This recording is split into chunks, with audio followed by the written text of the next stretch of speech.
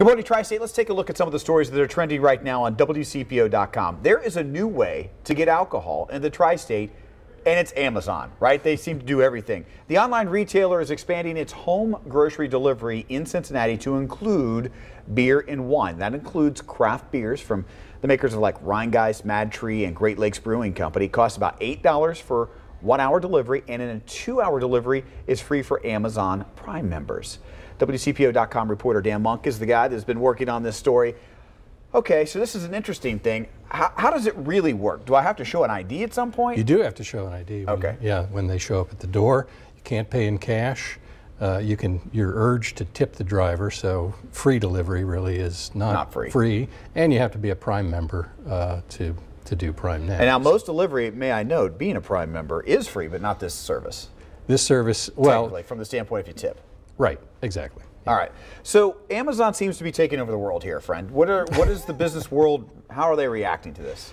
A lot of them are downplaying it. You know, like Macy's, for example, is also impacted by Amazon. They just said in a recent call that they're more worried about TJ Maxx than they are about Amazon. Is that right? Yeah. Kroger really doesn't talk about competition, and they declined to comment for this story. Their answer to home delivery of groceries has been the ClickList service that's been fairly popular here. More than 24 stores have it now, where you can order online, pick up at the store. There's a company that actually picks up your order for you and brings it to your house, another option for home delivery.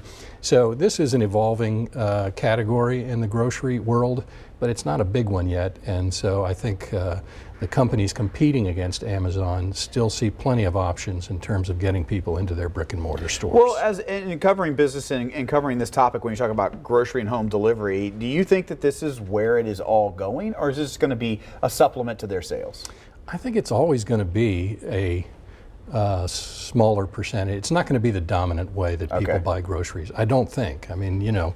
Because I'm pretty sure if I don't stop at a Kroger every 2 days, somebody sends out like he's missing at that standpoint. You know what I mean? But I didn't expect to be able to go on the internet and rent somebody's house for a week as opposed to checking into a hotel. So everything is changing pretty quickly in this area, and Amazon has resources. That's the key here, is that they have resources in terms of marketing.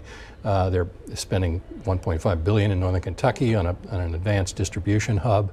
So you know, they don't deliver in Northern Kentucky now. Chances are they will expand in Northern Kentucky at some point. So it's, you know, I wouldn't say this is the last step for Amazon, and Kroger, Macy's, really Procter & Gamble, which sells consumer products. All of them are going to have to cope with this rising power in retail. We'll stay tuned. We'll continue to look for your reporting. It's an article you can read right now on our website at WCPO.com. Dan, thanks. Thank you.